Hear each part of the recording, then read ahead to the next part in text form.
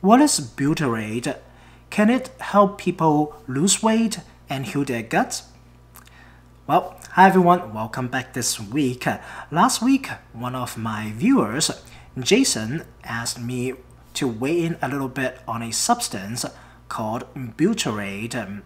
So this week, let's have a butyrate 101 lecture summarizing the benefits, risk, and the latest scientific literatures on butyrate.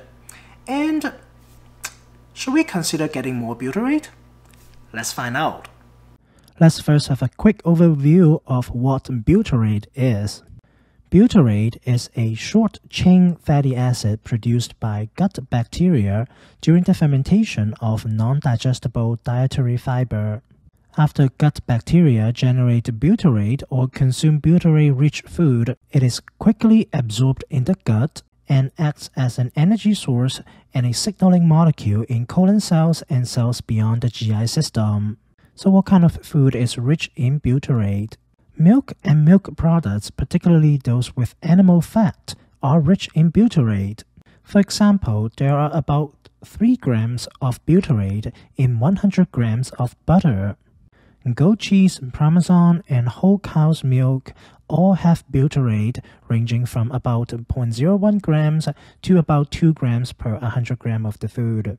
To give you a real food perspective, an 8-ounce glass of whole milk has about 0.25 grams of butyrate, which is equivalent to about half a tablespoon of butter.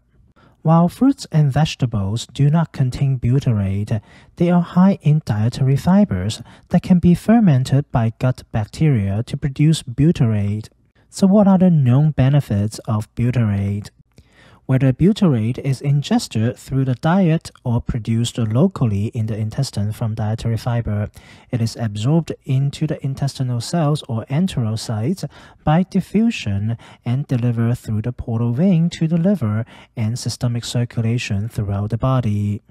One of the key benefits of butyrate is its ability to improve gut health.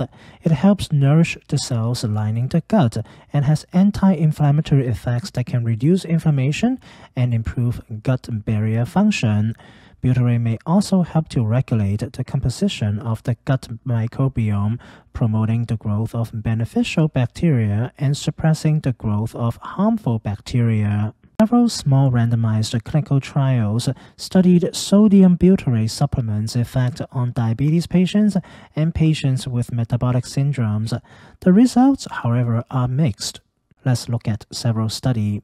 A randomized control trial with 42 type 2 diabetes patients who were given 3.6 grams of sodium butyrate for 6 weeks showed a decrease in blood pressure and a slight but non-significant reduction in blood sugar 2 hours after meals. However, a similar study was done on type 1 diabetes, which is an autoimmune disorder, and did not show any benefits from the sodium butyrate supplement.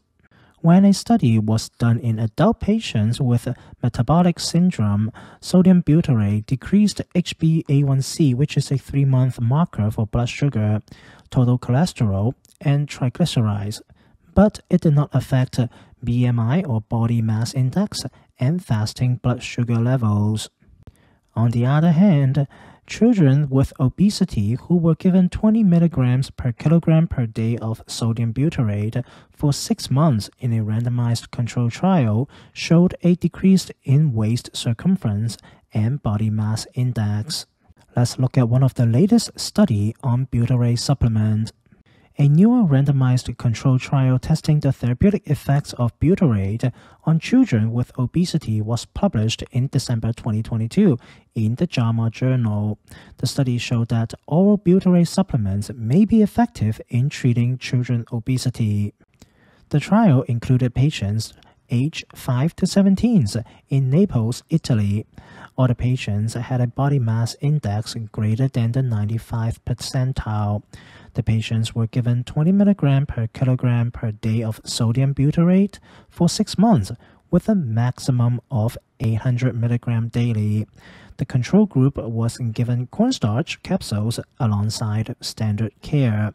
Now notice that the standard care consists of a balanced Mediterranean diet and at least 1 hour of aerobic activity per day.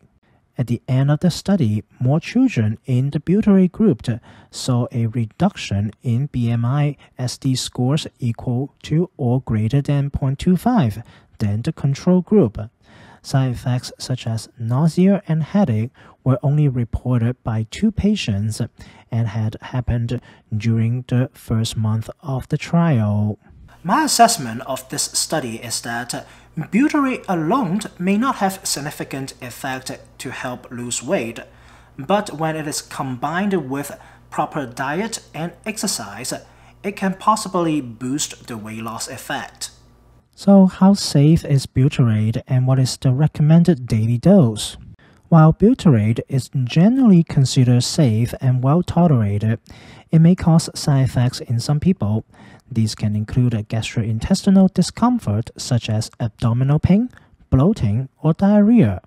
According to a pharmacological and clinical literature review, the current butyrate standard dose of 150 to 300 milligrams has shown no clinical side effects. Some reports argue that a higher dose may be needed to have a clinical benefit when the intestine has damage or inflammation. According to a toxicology report, butyrate doses up to 2,000 milligrams per day shows no adverse reactions. So what to pay attention to if you want to boost your butyrate level? People without chronic gut problems can usually safely boost butyrate levels with a gradual increase in fiber and supplement intake. It can help ease the discomfort. But for people with chronic gut problems, such as irritable bowel syndrome or IBS, or inflammatory bowel diseases including ulcerative colitis and Crohn's disease, usually we call them IBD, increasing butyrate levels may or may not help to improve symptoms.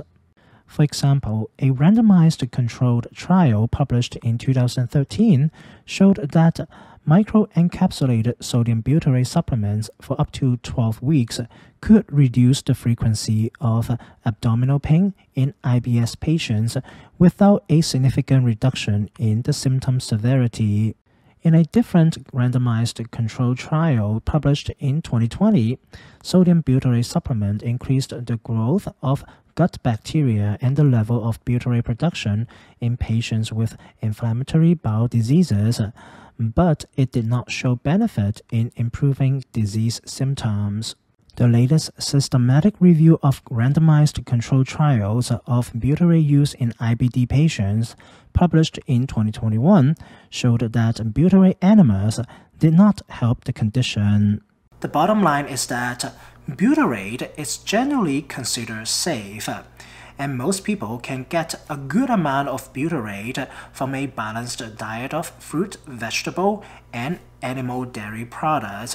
But if you want to boost your butyrate level with a high fiber diet or a supplementation, it may cause unwanted side effects such as gas and bloating, and it is more so in patients with bowel conditions.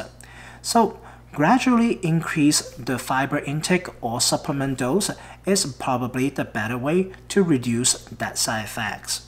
But again, if you have chronic conditions and are on medications, it is important for you to talk to your healthcare providers first before starting on any supplementations, because it may affect how the drugs work. That is all for this week. Now I do take a viewer's video request if that is not a topic that is way above my level. Now I'm also moving into content with more of a general health focus. If that is still something interests you, I hope to see you again next week.